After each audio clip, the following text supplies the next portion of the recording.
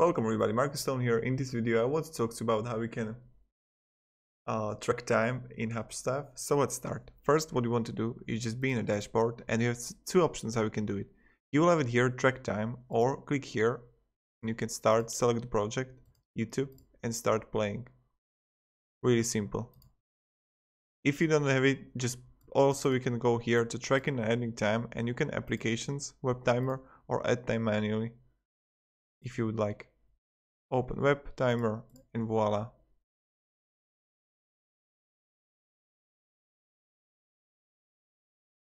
And we have to-do list. So all you need is to-do list for it. So let's go.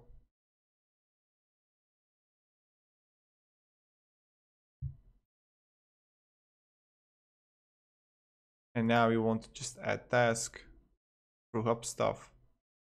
Okay.